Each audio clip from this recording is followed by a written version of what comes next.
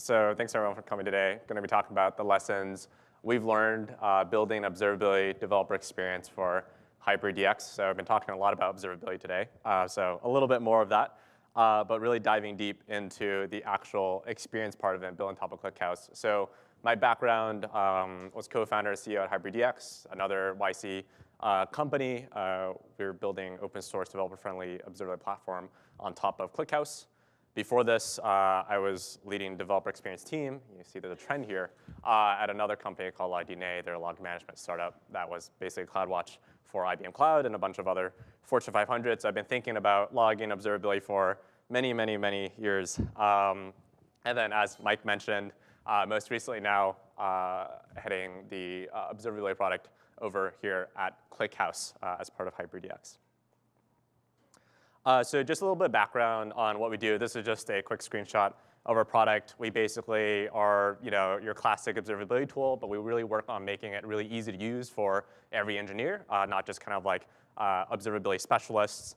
And something that's a little bit unique about our architecture is that you actually deploy HyperDX on top of any ClickHouse instance. So it's open source. You can spin up our stack, which will include a ClickHouse instance. But actually, if you're already storing your logs, metrics, traces in ClickHouse, which it sounds like some of the speakers here, and I'm assuming some other people here are as well, you could actually throw HyperDX on top, and it will just work out of the box. It's not only just for OTel, although we certainly love OTel and support it as a first-class citizen. But if you send data through any other of your favorite ClickHouse inserting tools, as long as it exists in ClickHouse, and it looks like a log or looks like a trace or looks like a metric, we're actually able to make it work. And I'll do a quick demo on that later. So that's just a little bit about the product and what we're building. But since we're at a ClickHouse meetup, I figured the first thing to talk about in terms of building good developer experience is the database. It's really important to choose the right database. When you're building an observability tool, you're kind of fundamentally limited by your choice of a database at the end of the day. And I've had some experiences running things that aren't ClickHouse that didn't end as well. It looked a little bit more like that image there than I think we would have liked. So things that we've used before, like search databases, those databases aren't really great for frequent writes. Observability is a really interesting workload where typically your servers are super, super chatty. And hopefully your developer's not searching those logs all the time, because that usually means there's an incident or an issue. In that case, you're doing a ton of writes, and you're not doing many frequent reads. Search databases are literally built for the opposite use case. So if you're using a search-specific database, they tend to not be an awesome fit for it. Another example are row-based databases. There's a ton of them out there that are row-based. Again, they're not really awesome for observability. If you try using them, at some point they will break. Mainly because a lot of teams today are trying to shove really wide or high cardinality events.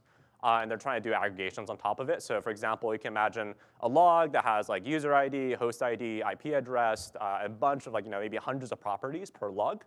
And then your engineers might be like, hey, I want to figure out how many requests are coming from a specific IP or user. Your row-based database will probably not be very happy doing the analytics on top of hundreds of terabytes or petabytes of data. So fundamentally, kind of observability is more becoming a data problem as opposed to a searching problem. I think maybe 10 years ago, you say, hey, you're really trying to find needles in haystacks. These days, I think we're trying to understand really complex systems and trends. So really, you're looking for a different kind of database these days.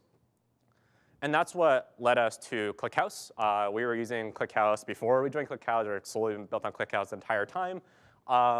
And it's really a breath of fresh air when we first learned about it many years ago.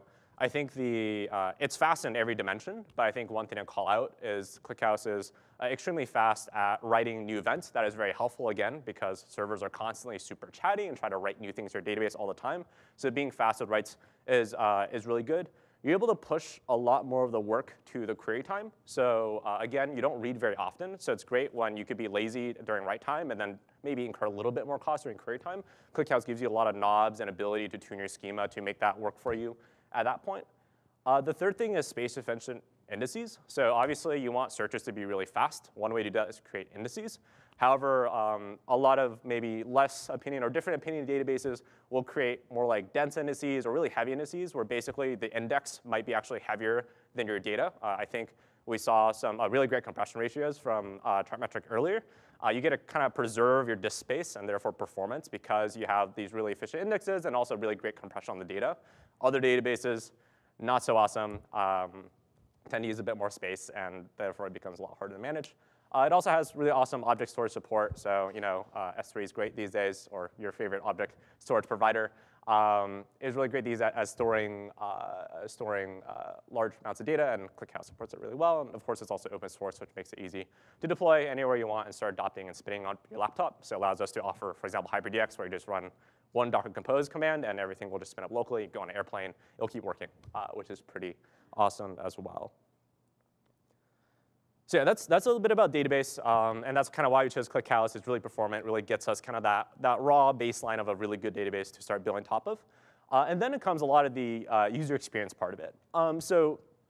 One thing I think is important to keep in mind as you're building these kind of tools or designing observability tools for us is that not everyone is observability expert. I think you kind of get into that rhythm as we talked a lot to SRE teams or observability teams. They really know the tools inside and out. And they might be really comfortable with really complex query languages, but really day-to-day, most engineers actually aren't in that zone. Most engineers are actually shipping code, they're shipping applications. Hopefully, rarely are they actually in your observability tool. And because of that, if your tool is really complex to use, has really complex query languages and whatnot, it can get really tricky for them to do anything meaningful in your tool. Like imagine you're in an incident at 2 a.m. The last thing you want to be doing is like trying to remember what's the query language to build a specific chart or anything like that. And you certainly don't want to be flipping through docs. So for us, we try to build for everyday developers, and that means starting off with a really approachable search syntax. We use a Lucene-like syntax as our UI, and then that gets converted into ClickHouse SQL. Everything still is SQL under the hood. It's all ClickHouse under the hood. But we build some stuff on top of it to support Lucene syntax. We actually do something kind of fun where we actually turn your search query, and we actually try to turn that basically that parsed syntax tree into an English version as well. So we render into SQL for ClickHouse, and we also actually have an English renderer that will render that same parsed syntax into English for the humans to read as well. And this is really helpful at a prior product. We'd have a lot of support questions of people asking us how the syntax works. This kind of solves it all for you because there's like a kind of easy to understand version of this. Maybe we'll throw LLMs on this one day. But this tends to be good enough today. Other things is easy UI click-through filters. And then also we have a nice escape hatch to actually go all the way to SQL. So one thing that's really powerful about ClickHouse is it is based on SQL. It has really powerful functions. And we actually let users kind of break out of this Lucene mode into actual SQL mode, so you could use the full power of the underlying database if you want to. This is just another screenshot of showing charts. One thing we also do is making charts really easy. So while this might be some crazy charts can get to like 20, 50, 100 lines of SQL, you don't have to write any of that. Basically, you just click a few lines. You have some really nice autocomplete. Aggregation functions and like a time frame, and it'll just generate charts for you. And if you really want, you can also copy that SQL and then paste it to whatever favorite visualization tool. Hopefully it's HyperDX, but if it's not, you can still do that outside of the tool as well. So just making it a lot easier to get started, and you don't have to be like a subject matter expert or even a SQL expert to start using ClickHouse-based observability. I think in a prior talk, we also had talk about indices. So being able to take advantage of indices will make your queries faster. In ClickHouse, primary key tends to be pretty simple and something that's a little bit harder to change because observability is kind of a tricky use case where you don't have like a dashboard that you know how people are going to query. People can like just search whatever the heck they want, which is kind of the power. But that also means it's really hard to optimize. So the primary key has to tend to be like pretty generic, maybe timestamp plus a few other properties at most. And then you really have to be depending a lot on data skipping indices and be able to utilize those effectively. It's really important to have a really fast experience for users, or else it's going to feel really slow because it's doing a ton of scans, whole table scans, which might still be fast in ClickHouse, but overall you can still improve it with using more indices. So again, another thing that we do is this is where kind of like index design meets UX design, where we try to be thoughtful in terms of how do we actually present the user experience to people so that people kind of fall into the more optimized path. So in this case, by default, for example, when you start searching a word in HyperDX, we will use a token bloom filter. So we'll actually search on a token basis and use the token bloom filter, skip filter, which is going to be a lot more efficient for doing basically full text search than if you're doing a substring search.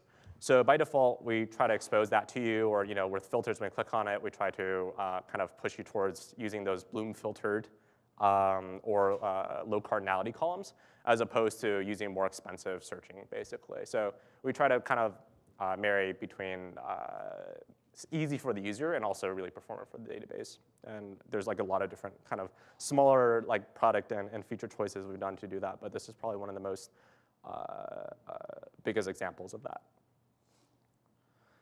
And the last thing kind of to talk about, I think observability, we talk a lot about logs, metrics, and traces. I think a lot of tools kind of inevitably turn that into 3 silos as opposed to 3 pillars. You could tell if you're having 3 silos if your observability product says logs, metrics, and traces on the left-hand panel.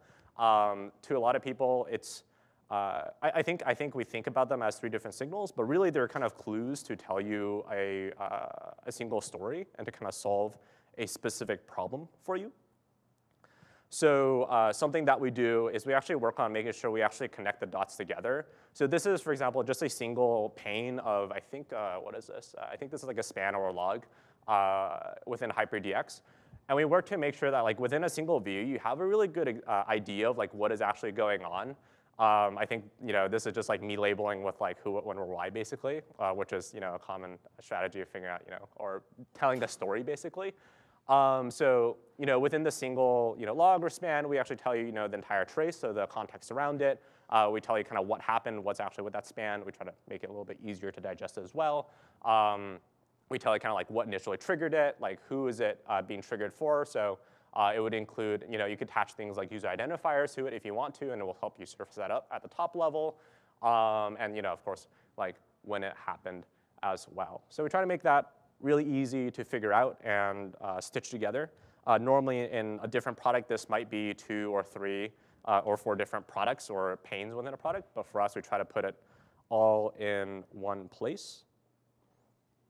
This is just an example of also kind of correlating events to infrastructure metrics as well, which is really powerful. There's a lot of times where you might be curious, hey, like something isn't working well. Is it because our underlying infrastructure is unhealthy? Is it because the pod is ooming or the node is hitting memory pressure or CPU usage and having CPU contention?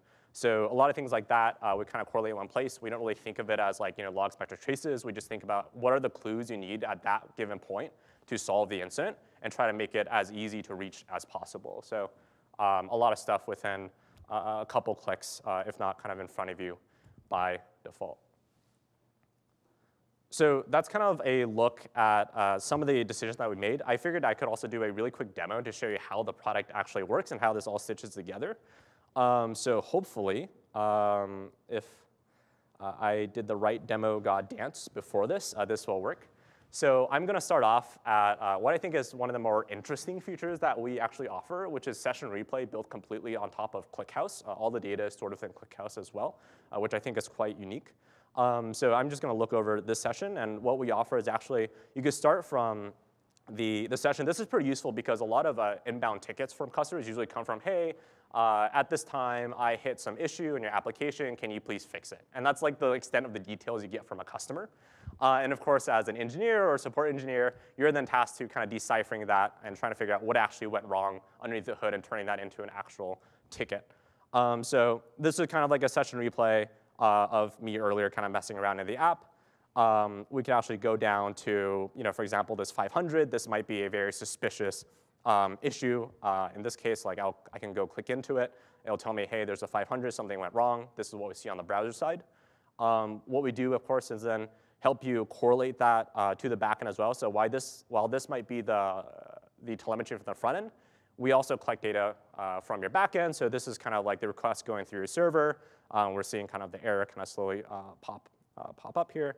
And you actually can click all the way through to the basically exact line of code that threw that exception in the backend. So in this case, This is a demo, so 50-50 chance this will throw an error. I'm glad I eventually did hit an error for this demo to work. But basically, you see, hey, this is the exact exception that was thrown. I'm not sure if that's like really easy to see now that I look at it. But you can see, hey, this is the exact exception that was thrown.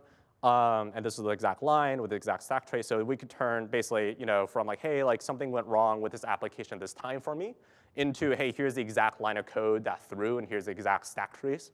And then you could turn that into a ticket. And of course, it's a lot easier to solve when you have that than just, hey, something went wrong at this time, please fix. So that's just like a quick example of kind of that correlation action. Of course, we also have like the more, I would say, like traditional view of being able to, see all your logs, be able to do searches, really quick searches on top of them, be able to open a specific one, and again, kind of pivot from that log to the trace and all the details kind of surrounding that. As well, and it's using this really easy Lucene syntax, but as I mentioned before, it's also kind of easy to turn this into a SQL query as well. So you can pick kind of whatever syntax you want. Usually, if you're in SQL, you probably use something a little bit more powerful than this, but you can imagine you do something like this, and it will just work. Yeah, so there's also all sorts of really awesome other stuff. I know we're a little bit short on time. There's things like, you could create charts really easily, as I kind of showed before, and alerts as well. And you could slice and dice it by, let's see if we have a lot of services here. Yeah, kind of slice and dice it by a bunch of different things and create really complex charts, put these charts together in dashboard, build alerts on top of it. But basically this, as long as you're running ClickHouse, you have your logs and metrics on it. Logs, metrics, traces on it. You could basically throw HyperDX on top, and it will just start, turning it into a full, observability stack after, you fill in a few fields, which will fill for you if you use OTel, and it'll just start working for you. So that's pretty much it for my presentation. Any questions? Does Prometheus fit anywhere into the picture? Yes, so that's a really good question. I think on the roadmap, we do want to support PromQL dialects, so Prometheus, Prometheus-like, or any Prometheus-compatible database. We don't have PromQL support today. Of course, if you're storing your OTel metrics in ClickHouse, it will work. And I think that's actually it's actually a really cool pattern because in Prometheus, you kind of get limited by cardinality, which is really painful. Most of the teams that we work with actually really enjoy the ability to do really extremely ridiculous high cardinality metrics inside of ClickHouse because you're no longer limited by the time series you have. So you can have a metric per user, right? And that's a lot more powerful to aggregate on and get root causes on than Prometheus. So I'd say if you haven't considered it, I would say consider it. I know it's not that simple though, but I think that's going to be coming down the line.